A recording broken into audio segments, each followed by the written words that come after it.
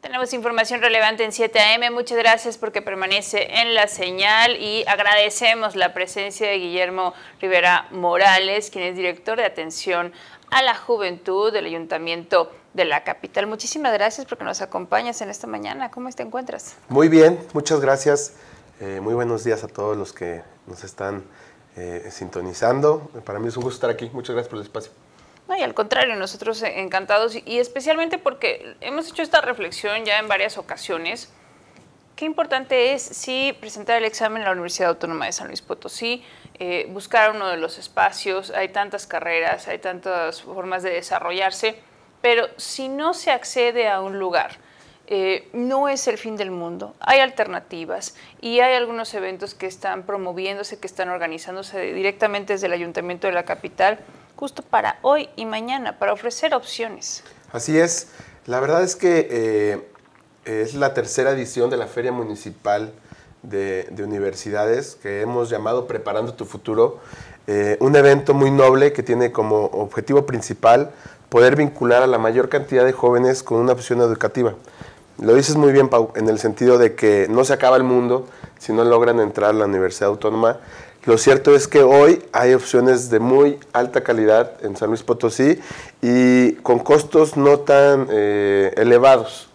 Lo que estamos organizando es esta feria de universidades para los más de 7,000 jóvenes que el fin de semana se enteraron que no pudieron entrar a tal vez su primera opción, a la Universidad Autónoma, pero estamos reuniendo en un solo espacio a más de 40 instituciones que van a estar ofertando becas y descuentos especiales para los asistentes y de parte del ayuntamiento pues obviamente también vamos a poner un granito de arena, nos lo ha instruido nuestro alcalde, el maestro Enrique Galindo, que le demos mucho seguimiento con incluso estímulos económicos a los jóvenes que se puedan vincular con alguna institución que esté hoy en la Feria de Universidades.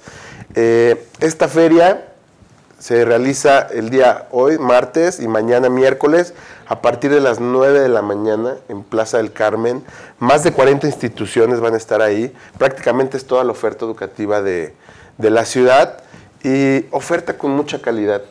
Te voy a platicar en la experiencia de ya haber realizado estas ferias con anterioridad. La verdad es que este tema de no entrar a la universidad a veces genera pues problemas en casa, ¿no? Los padres están preocupados, los hijos o las hijas están frustradas por no haber accedido a la universidad y nos ha tocado ver cómo llegan a esta feria con la cara cabizbaja, incluso algunos todavía con las lágrimas un poco hinchados y se van con un muy buen sabor de boca, se van con toda la información e inclusive algunos ya se van hasta inscritos a la universidad.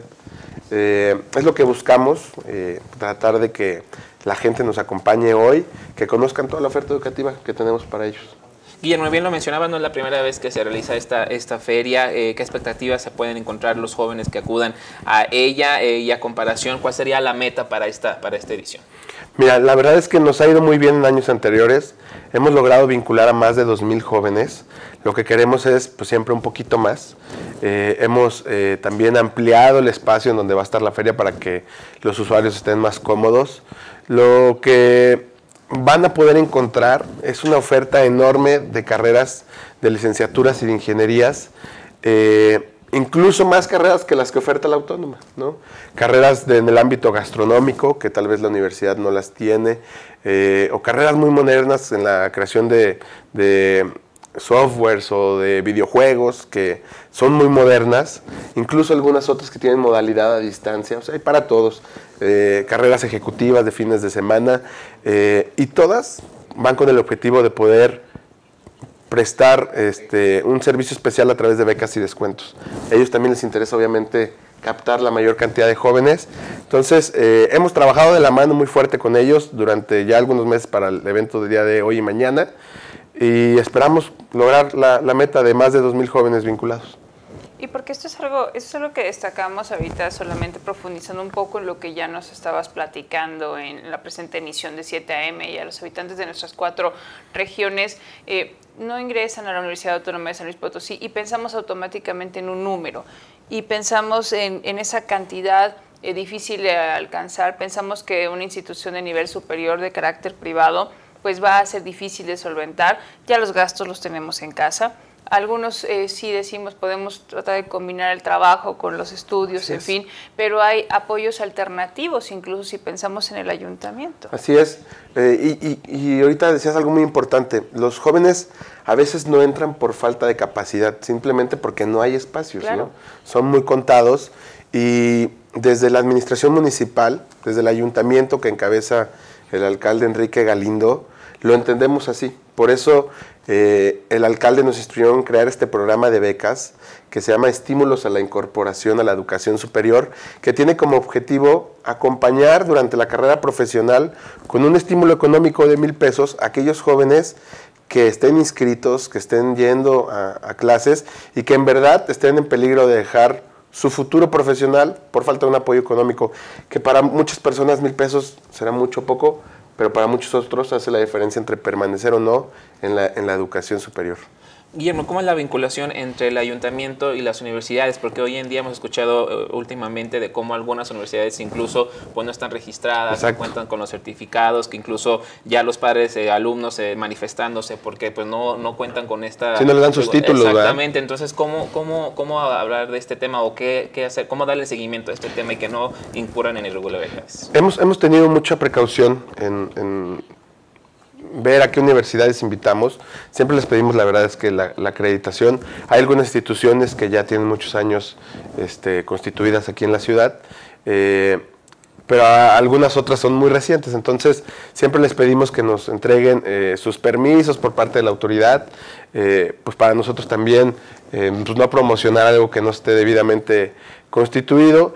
Lo mismo pasa en el programa de las becas. Por ejemplo, mes con mes nosotros nos comunicamos con todas estas universidades para que nos validen que los jóvenes sigan estudiando y no apoyar a alguien que ya no esté estudiando, ¿no? Lo que más nos interesa es que hoy los jóvenes de San Luis se estén preparando en las aulas de clase para su presente y para su futuro.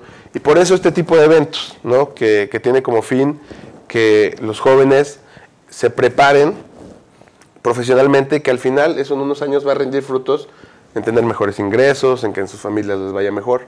Es un gran esfuerzo, en verdad, el poder estar en comunicación constante con estas 40 instituciones y todo con el fin de poder, desde la administración municipal, apoyar a que los jóvenes pues, salgan de la universidad, ¿no? Incluso te podría decir que este programa que se creó hace 3 años, pues nos ha permitido poder acompañar a jóvenes que ya están a nada de recibirse, de titularse, ¿no? Entonces los acompañamos durante todo su proceso educativo y pues esta feria que estamos organizando el día de hoy y mañana en Plaza del Carmen, pues tiene ese objetivo, volver a captar jóvenes que vamos de cierta manera a padrinar, el alcalde los va a padrinar para que continúen con sus estudios. Durante la pausa también platicábamos un poquito, ya teníamos una charla y mencionábamos las carreras consentidas o las carreras en las que hay un mayor enfoque, aunque hay otras innovadoras, hay otras que ya obedecen pues a intereses en las actuales generaciones, pero ¿qué oferta diversificada están presentando las instituciones de nivel superior? La verdad es que a mí me ha sorprendido el nivel y el compromiso que han mostrado las universidades privadas para responder a las necesidades de la ciudad. Como ustedes saben, pues hoy San Luis se ha convertido en un clúster automotriz y las instituciones responden a ello y tienen hoy ingenierías con muy buen nivel y han ido preparando muchos ingenieros pues para poder incrustarlos en el ámbito laboral. Muchas universidades le están apostando a eso, algunas otras pues tienen las clásicas, como psicología, derecho, que tienen una demanda enorme, ¿no?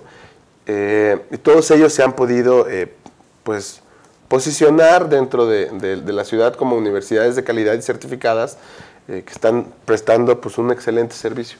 Durante, por ejemplo, estos años hemos visto cómo los jóvenes que nosotros tenemos becados, cómo han ido elevando su nivel de profesionalismo. Al principio los veíamos muy chavillos y hoy ya los vemos pues preparándose de manera muy exitosa para su futuro.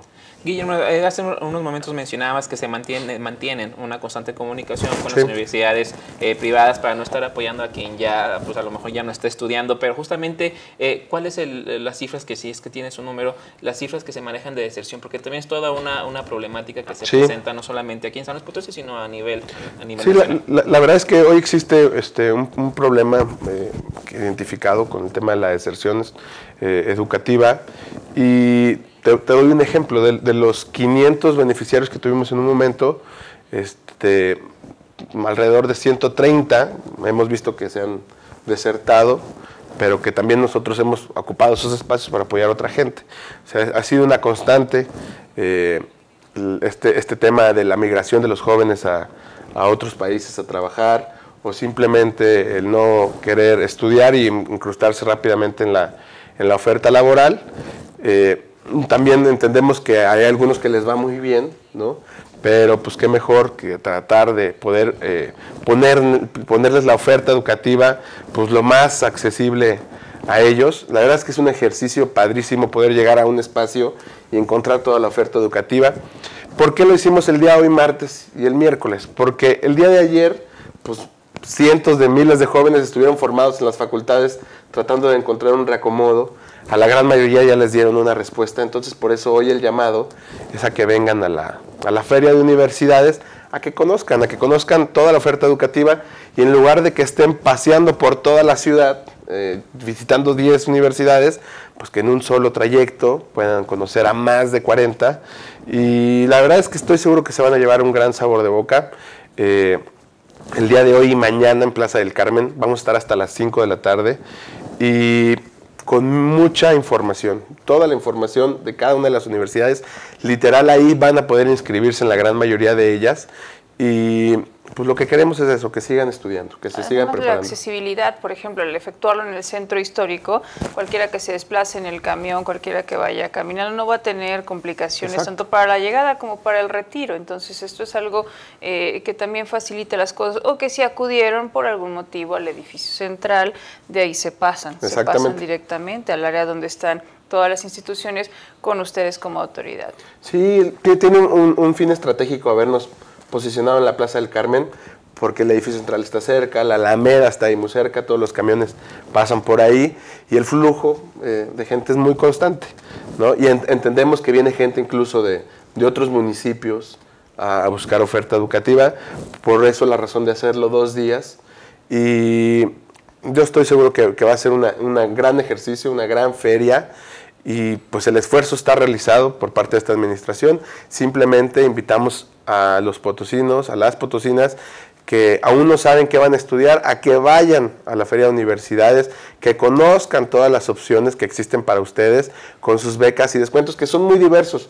Hay incluso algunos descuentos para no pagar inscripciones en algunas universidades. Hay algunos otros que van directamente a las mensualidades. Hay becas de excelencia. Hay becas de excelencia, hay becas deportivas, hay becas de todos tipos, además de las que el ayuntamiento podría apoyarles. Vamos a contar con instituciones como el CONAFE, por ejemplo, pues alguien que no quiera estudiar pero se quiera vincular a una opción diferente laboral, pues ahí también puede encontrar oportunidades. O sea, hay muy buenos expositores, incluso va a estar una agencia encargada de becas en Estados Unidos, por si alguien también tiene la intención de viajar fuera a buscar una oportunidad, pues ahí mismo también se puede llevar toda la asesoría que necesita para conseguir un tipo de descuento en otro país, y todas las universidades que están ahí llevan pues sus mejores descuentos. Entonces, a mí me da mucho gusto este ejercicio, porque en verdad ver el antes de cómo llega la gente y el después de cómo se va, es una gran satisfacción de poder vincular a estos jóvenes con oferta educativa. Ya estamos a punto de cerrar esta entrevista, y antes de ir, nada más que nos digas, pues que los padres de familia, cómo involucrar a los padres de familia, porque se habla de universidades privadas y se cierran, es como decir, claro, no voy a poder pagar los valores, pero ¿cuál sería el llamado? A ver, muchos de estos jóvenes están entre los 16, 17, 18 años, es una edad muy joven, ¿no? Para tomar una decisión tan importante. Muchas veces lo hacen acompañados de sus padres. la invitación a que vayan también con nosotros a la Feria de Universidades. Se van a sorprender de los precios que manejan algunas. Entonces, nos vemos por ahí más tarde en la Plaza del Carmen. Voy a estar ahí personalmente con el gusto de atenderlos. Nosotros como ayuntamiento vamos a tener un stand también para darle seguimiento a sus inquietudes. Y el objetivo es muy sencillo, tratar de vincular a la gente con la oferta educativa de calidad en la ciudad. Muchísimas gracias por acompañarnos en esta mañana, Guillermo Rivera Morales, titular de la Dirección de Atención a la Juventud, por este ejercicio que ya nos estás compartiendo. Estaremos también dando cobertura, claro que sí, a la actividad y revisando los resultados, que esto es algo importante para garantizar que la juventud y para que aquellos perfiles que hoy están buscando opciones encuentren el camino y sigan formándose. Gracias. Muchísimas gracias por este espacio. La verdad, muy contento de estar aquí y de poder invitar a todos a que nos acompañen a este ejercicio tan noble que tiene como único fin poder pues fortalecer a los jóvenes en su preparación profesional. Muchísimas gracias por visitarnos. Las puertas de Canal 7 se quedan abiertas y nosotros continuaremos con más información. Nosotros le pedimos que no se despegue de la señal, que volvemos en unos instantes.